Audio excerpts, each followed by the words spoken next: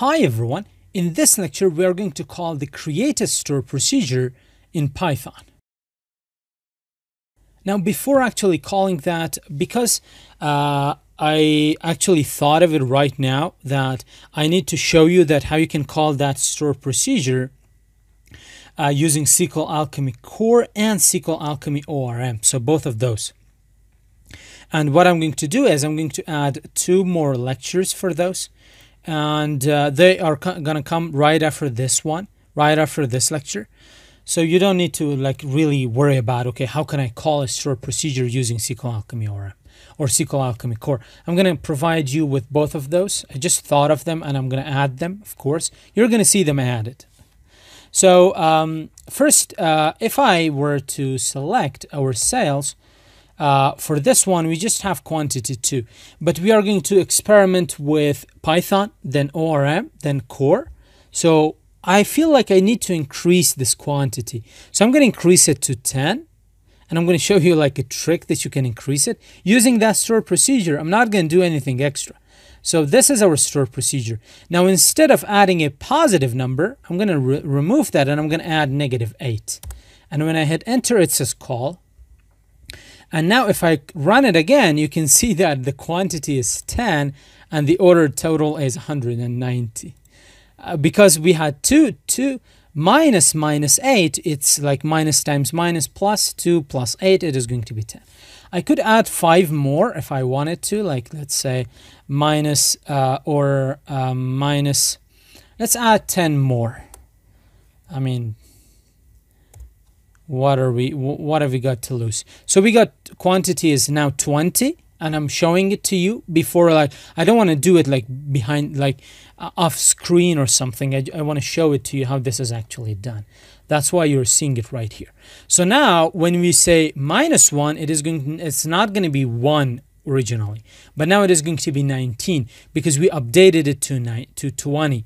Because we are trying to reduce it many times over, we are gonna end up with a negative quantity, which doesn't really make sense.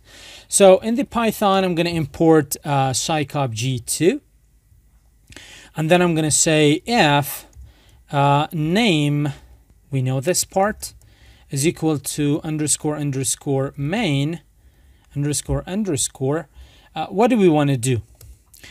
Let's grab our connection. So I'm going to create a connection object, and I'm going to say scopg2.connect.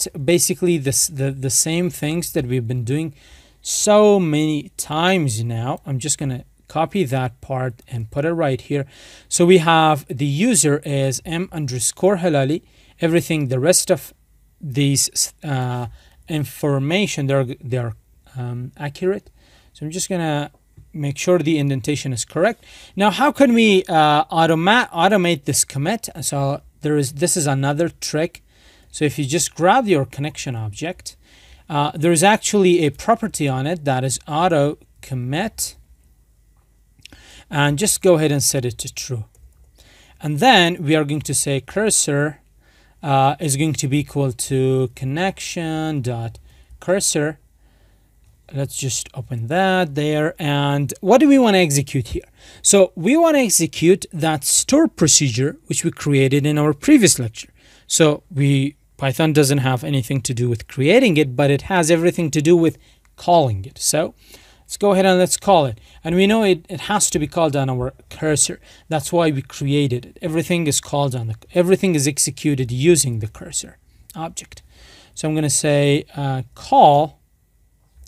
The exact same syntax, return non-discounted item, and I'm going to pass in 2 placeholders.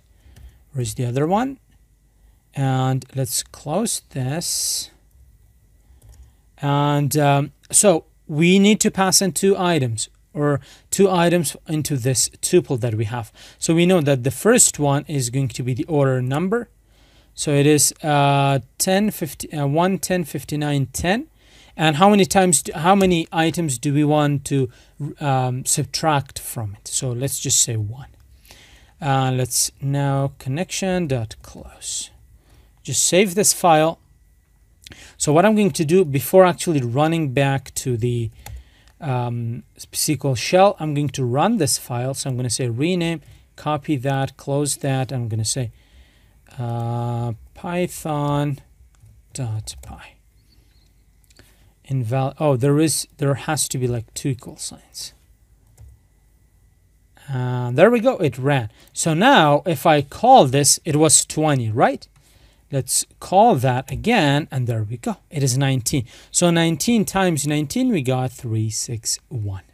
So we were able to call the store procedure from our Python file.